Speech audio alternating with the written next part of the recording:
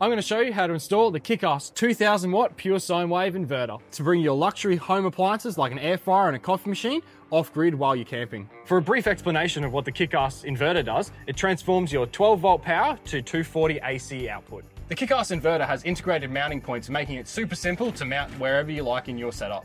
The most important part about wiring up your inverter is getting your cable sizes and your fuse size correct.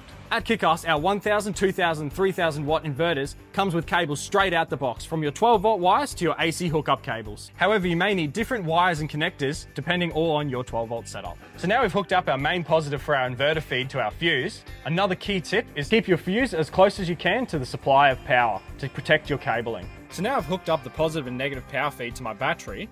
To keep all the wiring secure and neat, I've used P-clips to secure the cable to the back of the board. I've just screwed in the inverter remote display, and just like that, it's never been easier to hook up your 240 volt appliances while camping.